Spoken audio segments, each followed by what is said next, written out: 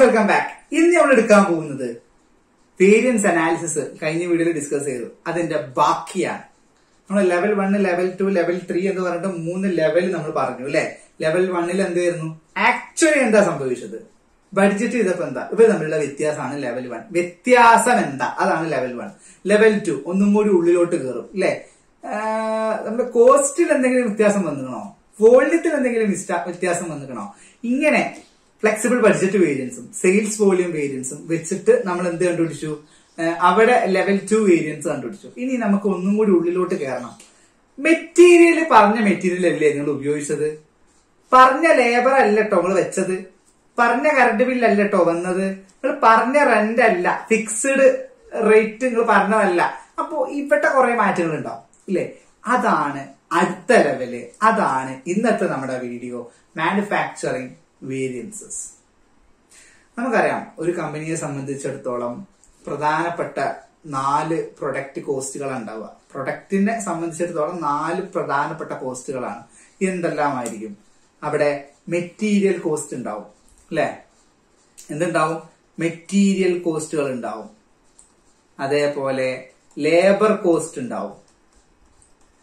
അതേപോലെ variable manufacturing overhead ഉണ്ടാവും. അതാണ് നമ്മൾ VMOH എന്ന് എഴുതുന്നത്. ഡയറക്റ്റ് ലേബർ, ഡയറക്റ്റ് മെറ്റീരിയല് അല്ലെങ്കിൽ മെറ്റീരിയല് നമ്മൾക്ക് വിളിക്കാം. അതേപോലെ ഫിക്സ്ഡ് മാനുഫാക്ചറിങ് ഓവർഹെഡ്, അതാണ് FMOH എന്ന് വിളിക്കുന്നത്. ഈ 4 കോസ്റ്റുകളല്ലേ നമുക്ക് പ്രധാനപ്പെട്ട കോസ്റ്റുകൾ വരാനുള്ളത്. ഈ കോസ്റ്റുകളിൽ എന്തെങ്കിലും വ്യതിയാനം വന്നിട്ടുണ്ടോ എന്ന് നമുക്ക് നോക്കണ്ടേ? അതാണ് മാനുഫാക്ചറിങ് കോസ്റ്റ് വേരിയൻസ് എന്ന് പറയുന്നത്. ശ്രദ്ധിച്ചോ, ജസ്റ്റ് ഇതൊക്കെ ഒന്ന് വായിക്കാം. നമ്മുടെ ഞാൻ പറഞ്ഞു മെറ്റീരിയലിലെ കോസ്റ്റിന് വ്യത്യാസം ഉണ്ടെങ്കിൽ നമ്മൾ പറഞ്ഞ മെറ്റീരിയലിൽ ഇപ്പൊ ഞാൻ പറഞ്ഞത് 12,000 റുപ്യക്ക് ഈ മെറ്റീരിയൽ വാങ്ങണം കേട്ടോ എന്ന് പറഞ്ഞു കൊടുത്ത് ഈ വാങ്ങിയത് 15,000 റുപ്യക്കാണ്. വ്യത്യാസം ഉണ്ടല്ലോ. അതാണ് മെറ്റീരിയൽ കോസ്റ്റ് വേരിയൻസ്, MCV. ഇനി പറയാണ്, ലേബറിന് നമ്മൾ ചെലവാക്കാൻ വിചാരിച്ചത് 10,000 രൂപയാണ്. പക്ഷെ ആ സ്ഥാനത്ത് ലേബറിന് വേണ്ടിയിട്ട് ചെലവാക്കിയത് 20,000 രൂപയാണ്. അതാണ് labour cost variance, labour കോസ്റ്റിലുള്ള variance. ഇതേപോലെ variable manufacturing overhead, VMOH, variable manufacturing overhead. എന്തായിരിക്കും? CV, cost variance. ഞാൻ പറഞ്ഞു, വേരിയബിൾ മാനുഫാക്ചറിങ് ഓവർഹെഡ് നമുക്കൊരു 50 രൂപയിൽ നിർത്തണം. പക്ഷെ ആ സ്ഥാനത്ത് 60 രൂപയായി. 10 രൂപയുടെ വ്യത്യാസം വന്നു. അതാണ് VMOH, CV, variable manufacturing overhead cost variance. ഇതേപോലെ ഫിക്സ്ഡ് മാനുഫാക്ചറിങ് ഓവർഹെഡും ഉണ്ടാവും അല്ലെ, FMOH. പറഞ്ഞതിനേക്കാൾ കൂടുതൽ ഇട്ടിട്ടുണ്ടെങ്കിൽ അതാണ് cost variance, FMOH, CV, fixed manufacturing cost variance. അപ്പോ ഇത്രയും വേരിയൻസ് നമ്മൾ ഡിസ്കസ് ചെയ്തു. പക്ഷേ ഇവര് മാത്രമാണോ കാരണക്കാര്? അല്ല. ഇതിനുള്ളിലോട്ട് ഇനിയും നമ്മൾ കയറുകയാണെങ്കിൽ മെറ്റീരിയൽ കോസ്റ്റ് വേരിയൻസ്, മെറ്റീരിയലിലുള്ള അപ്പൊ പറഞ്ഞത് 10,000 റുപ്യക്ക് വാങ്ങണം എന്ന് പറഞ്ഞുകൊടുത്ത് 12,000 റുപ്യക്കാണ് വാങ്ങിയത്. 2 കാരണം ഉണ്ടാവും. ഒന്ന്, പറഞ്ഞതിനേക്കാളും കൂടുതൽ ക്വാണ്ടിറ്റി വാങ്ങിയിട്ടുണ്ടാവും. അല്ലെങ്കിൽ പറഞ്ഞതിനേക്കാളും കൂടുതൽ പ്രൈസിലായിരിക്കും വാങ്ങിയിട്ടുണ്ടാവുക. 100 വാങ്ങാൻ പറഞ്ഞുകൊടുത്ത് 150 വാങ്ങിയിട്ടുണ്ടാവും. 10 റുപ്യക്ക് വാങ്ങാൻ പറഞ്ഞുകൊടുത്ത് 12 റുപ്യക്ക് വാങ്ങിയിട്ടുണ്ടാവും. അപ്പൊ 2 കാരണങ്ങളുണ്ട്. ഒന്നെങ്കിൽ പ്രൈസിലുള്ള വ്യത്യാസം, അല്ലെങ്കിൽ ക്വാണ്ടിറ്റിയിലുള്ള വ്യത്യാസം. അതാണ് ഈ മെറ്റീരിയൽ കോസ്റ്റ് വേരിയൻസിനെ 2ആയിട്ട് വായിക്കാൻ പറ്റും. Material price വേരിയൻസും material quantity വേരിയൻസും. എന്താണ്? Material price variance, material quantity variance. ഉദാഹരണം, 10 റുപ്യക്ക് വാങ്ങണം എന്ന് പറഞ്ഞു, $10 വാങ്ങണം എന്ന് പറഞ്ഞുകൊടുത്ത് $12 വാങ്ങിയതെങ്കിൽ ഇവിടെ മെറ്റീരിയൽ പ്രൈസ് വേരിയൻസ് എന്ന് പറഞ്ഞു കഴിഞ്ഞാൽ $2 ആണ്. $2 എക്സ്ട്രാ വന്നത്. മനസ്സിലായല്ലോ? ഇനി മെറ്റീരിയൽ പ്രൈസ് വേരിയൻസ് കഴിഞ്ഞ് മെറ്റീരിയൽ ക്വാണ്ടിറ്റി വേരിയൻസ് എന്താണ്? ഞാൻ എന്താ പറഞ്ഞേ? ഞാൻ നിങ്ങളോട് പറയാണ്, 100 ക്വാണ്ടിറ്റി വാങ്ങണം കേട്ടോ, 100 യൂണിറ്റ്. ആ സ്ഥാനത്ത് 120 യൂണിറ്റ് ആണ് വാങ്ങിയത്. ഇവിടെ മെറ്റീരിയൽ ക്വാണ്ടിറ്റി വേരിയൻസ് എത്രയാണ്? 20 യൂണിറ്റ്. ഇനി ഞാനൊരു കാര്യം പറയാം. വേരിയൻസ് കാണുമ്പോ നമ്മൾ കോസ്റ്റിലാണ് കണക്കൂട്ടേണ്ടത്. ഇതിനെ കുറിച്ച് ഇൻ ഡീറ്റെയിൽ ആയിട്ട് അടുത്തടുത്ത വീഡിയോകളിൽ പഠിക്കും. ഇത് എന്താണെന്ന് പറഞ്ഞ് മനസ്സിലാക്കി തരലാണ് ഇപ്പൊ എന്റെ ഡ്യൂട്ടി. ഓക്കെ ആണല്ലോ? അപ്പൊ ഇതാണ് മെറ്റീരിയൽ ക്വാണ്ടിറ്റിയിലുള്ള വേരിയൻസ്. അപ്പൊ ക്വാണ്ടിറ്റി കാരണമുള്ള വേരിയൻസ് അത് കോസ്റ്റിൽ നമ്മൾ കണ്ടുപിടിക്കും. നമുക്ക് എന്താണ് കോൺസെപ്റ്റ് ഇപ്പൊ മനസ്സിലായ പോലെ. ഓക്കെ, ഇനി ലേബർ കോസ്റ്റ് വേരിയൻസ്. ലേബറിൽ വന്നത് ഞാൻ പറഞ്ഞു 10,000 രൂപയുടെ ലേബർ കോസ്റ്റ് വരാൻ പാടുള്ളൂ എന്ന് പറഞ്ഞപ്പോ നിങ്ങൾക്ക് ശരിക്കും വന്നത് 20,000 രൂപയുടെ ലേബർ കോസ്റ്റ് ആണ് ആക്ച്വലി വന്നത്. അപ്പോ എന്തായിരിക്കും അതിനുള്ള കാരണം? ഒന്നെങ്കിൽ സ്കില്ലില്ലാത്ത ഒരാളെ കൊടുത്തിട്ടാണ് പണിപ്പിച്ചത്, അപ്പൊ പറഞ്ഞതിനേക്കാളും കൂടുതൽ മണിക്കൂർ ആള് പണിയെടുത്തിരുന്നു. അല്ലെങ്കിൽ വില കൂടിയ പല തരം പണിക്കാരുണ്ട്. സ്കില്ല് കൂടിയ പണിക്കാരുണ്ട്, സ്കില്ല് കുറഞ്ഞ പണിക്കാരുണ്ട്.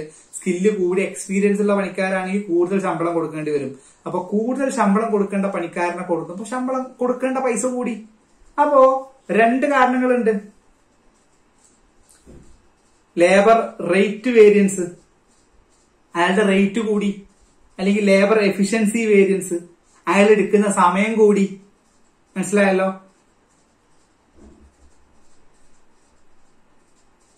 ഇനി variable manufacturing overhead cost variance. Variable manufacturing overhead cost variance cost ഞാൻ പറഞ്ഞല്ലോ 10,000 വരുന്നിടത്ത് 20,000 വന്നു. 2 കാര്യങ്ങളുണ്ടാവും.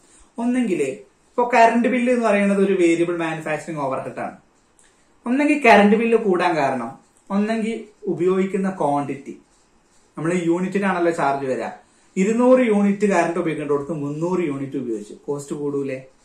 അല്ലെങ്കിൽ യൂണിറ്റിന് ഇപ്പൊ 5 റുപ്യ എന്ന് വിചാരിക്കേ, ഒരു റേറ്റ് കൂട്ടി 6 റുപ്യ ആക്കി. അപ്പോ 2 റുപ്യയുടെ കൂടിയില്ലേ? അപ്പൊ അവിടെ 2 കാരണങ്ങളിലൂടെ വരാൻ പറ്റും. ഒന്നെങ്കിൽ variable manufacturing overhead spending variance. നിങ്ങൾ സ്പെൻഡ് ചെയ്യുന്നത് ഇപ്പോ 5 രൂപ എന്നുള്ളത് ഇപ്പൊ 6 രൂപയായി അല്ലെ? അവിടെ വില കൂടി. അപ്പൊ സ്പെൻഡിങ്, അതാണ് സ്പെൻഡിങ് വേരിയൻസ് കേട്ടാ. മനസ്സിലാക്കണം റേറ്റിലുള്ള വ്യത്യാസം. ഇനി variable manufacturing overhead efficiency variance.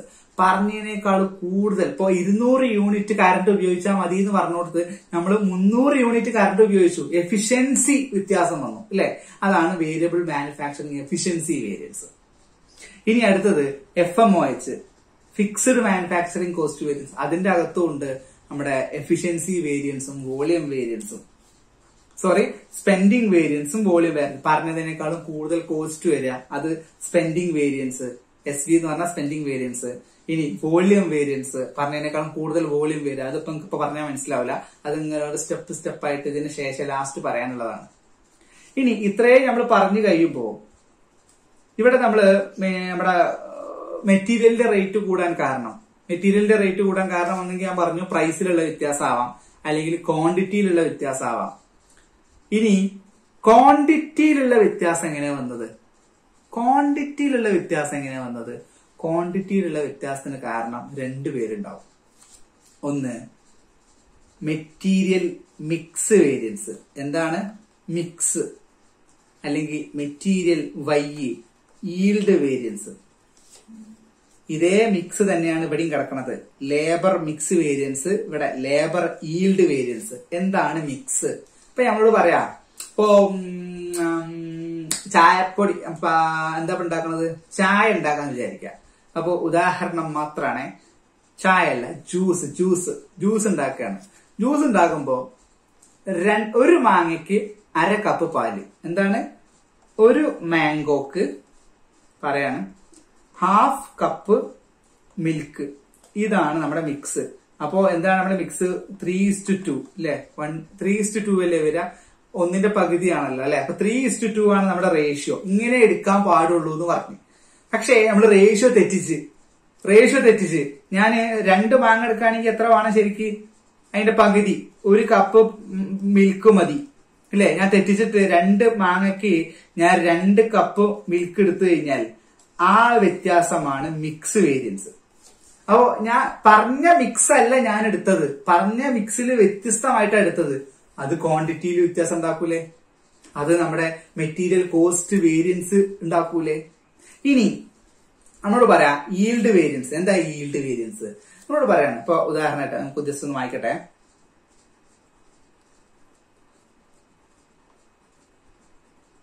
Standard ആയിട്ട് നമ്മളോട് പറഞ്ഞു ഒരു മാങ്ങ ജ്യൂസ് ഉണ്ടാക്കാം, ഒരു മാങ്ങയ്ക്ക് 2 ആപ്പിൾ. എന്തോ മാങ്ങ ആപ്പിൾ കൂടി കൂട്ടിയടിക്കേണ്ട ഒരു ജ്യൂസാണ്. അപ്പൊ മൊത്തം 3 എണ്ണേ വരാൻ പാടുള്ളൂ സ്റ്റാൻഡേർഡ് ആയിട്ട്. മൊത്തം 3 എണ്ണേ വരാൻ പാടുള്ളൂ സ്റ്റാൻഡേർഡ് ആയിട്ട്. അങ്ങനെ നോക്കുമ്പോ 100 മാങ്ങ എടുക്കുമ്പോ എത്ര എണ്ണം വരണം? 200 ആപ്പിൾ വരണം. അത് മിക്സ്. പക്ഷെ ഞാൻ പറയുന്നത് മിക്സ് അല്ല. 200 ഉള്ളത് ഇവിടെ ഞാനൊരു 150 ആക്കി, ഇവിടെ 150 ആക്കി. 150 300. ഇതിൽ നിങ്ങൾക്ക് 100 ഗ്ലാസ് ജ്യൂസ് കിട്ടും. ഒരു ഗ്ലാസ് ജ്യൂസില് 3 ക്വാണ്ടിറ്റി ആണുള്ളത്. ഒരു ഗ്ലാസ് ജ്യൂസിൽ 3 ക്വാണ്ടിറ്റി.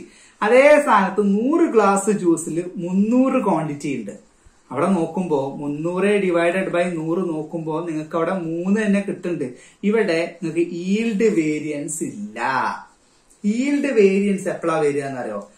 പറഞ്ഞതിനേക്കാളും സ്റ്റാൻഡേർഡ് കൂടുമ്പോ. ഇപ്പൊ ഉദാഹരണമായിട്ട് ഇവിടെ 150 മാങ്ങയും 250 ആപ്പിൾ കൊടുക്കുകയാണെങ്കിൽ ഇവിടെ നിങ്ങൾക്ക് 400 എന്ന് വരും അല്ലെ?